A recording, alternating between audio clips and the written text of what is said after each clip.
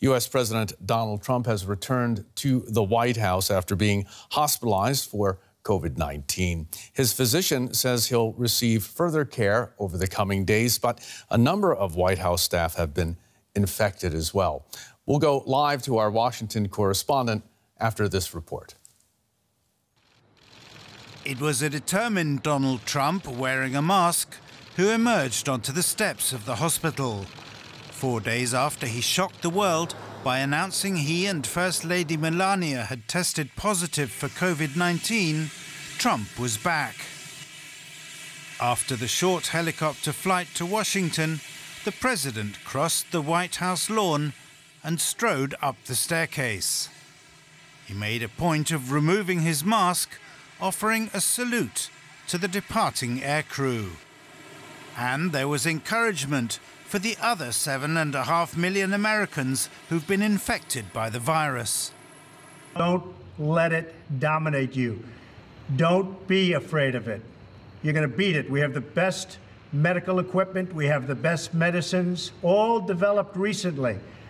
And you're going to beat it. I didn't feel so good.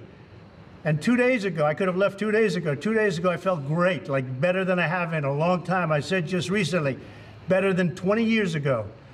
Don't let it dominate. Don't let it take over your lives. One more question. Trump's Democratic challenger, Joe Biden, was asked on television whether he agreed the president had to bear some responsibility for contracting the virus. Anybody who contracts the virus by essentially saying masks don't matter, social distancing doesn't matter, I think is responsible. Those words will not be enough to deter the president.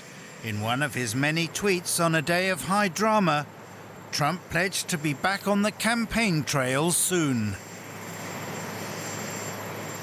Let's get the latest now with Stefan Simons joining us from Washington. Good day to you, Simon. The president may be back at the White House sounding upbeat, but that does not end all the uncertainty about his health, does it, Stefan? No, it doesn't. And let's remind our viewers, this is a president on steroids, not figuratively, literally steroids. And maybe that explains why he feels so strong and so good after just 2 days, or almost 3 days, in care of a top team of physicians and doctors who has given him any possible treatment, the best treatment possible, medicines, etc., which are not at this point early in the disease available to all the Americans who are infected by COVID-19, which were not available to all the Americans who died, 210,000 plus. So that's the difference here. And yes, it was a reminder for everybody here in the U.S. watching this. This was a bizarre show. This was the showman's show, with the president coming after a few days at Walter Reed's medical center back to the White House, portraying himself as a strongman, basically as if he would have beaten COVID-19. Again, this is not a prick in the finger or the sniffles. This is COVID-19. This kills people, a lot of people, 210,000 plus. I said that before. The president on the Roosevelt balcony taking off his mask and showing to his base and to all American people, you see, I beat it. Is that true? No, it's not. What commentary did we get from this? Well, from, I'm just quoting here a little bit, clown, lunatic. Adjectives: reckless, despicable, and even criminal. Now, we will see how this will all develop in the next few days. Stefan, it's not just the president. A number of key aides have also been infected. What does this mean for everyday business at the center of power in the U.S., at the White House? I wish I could tell you that, but I don't know. The White House is literally a hotbed for coronavirus right now. We, the press, are not made to know if there is actually really contact tracing going on, which should be going on, because just today, in the local time here in America, the press secretary, the White House press secretary, was tested positive. Ms. McEnany, 2 other aides were tested positive. So this is not over for the White House. This is also not over for anybody who was in contact with the president in the last few days and before he was probably infected and then diagnosed as positive. So this goes into the Senate, to the Congress, House of Representatives. There's hundreds of people in the White House, outside the White House, part of government, to be contact traced, to be maybe tested, and then, of course, if ill, treated. This is a hot mess, a real hot mess right now. Stefan, thanks so very much for that from Washington. U.S. stocks rose to their highest level in a month on Monday, with investor confidence growing over the possibility of a new fiscal stimulus deal. Markets also appeared to be calmed by news that U.S. President Donald Trump was leaving hospital following treatment for COVID-19. Positive economic data from the services sector also helped. Asian trading on Tuesday also bounced back.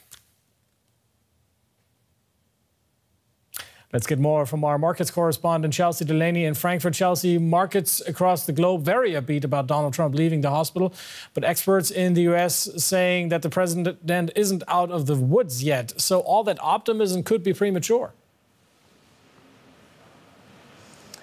It certainly could. There's still clearly a lot of uncertainty around Donald Trump's health and how long it will take for him to fully recover, whether there will be long-term impacts from the virus. But it does, of course, remove some of this, some of these worst-case scenarios that traders and investors had really been fearing. It does remove the prospect of a lot of chaos in the White House. So that has helped people feel a little bit more comfortable. But I think also the progress that's being made on stimulus talks in the U.S. is definitely helping to boost markets as well. Republicans and Democrats have been negotiating for stimulus for several weeks now. But we've heard from really both sides of the aisle, Democrats like Speaker Nancy Pelosi, but also Trump and some of his White House officials as well are really pushing forward and hoping to get more than $1 trillion in stimulus to help offset some of these continued effects of the virus on the economy. Chelsea, on currency markets, we see a weaker U.S. dollar. How does that fit into the picture? It might sound a little counterintuitive, all of this potentially good news for the U.S. economy, somehow weakening the currency. But the U.S. dollar, in addition to being the U.S. currency, it's also one of the preeminent safe havens in markets. So it does tend to rise whenever there's a lot of uncertainty in the markets. And now that we are seeing some of that taken off, with Trump recovering, with the prospects for stimulus looking better, with the outcome of the U.S. election looking a little more clear, that has helped people feel more safe, and so that's why we're seeing people sort of go away from safe havens like the dollar. Chelsea Delaney in Frankfurt, thank you.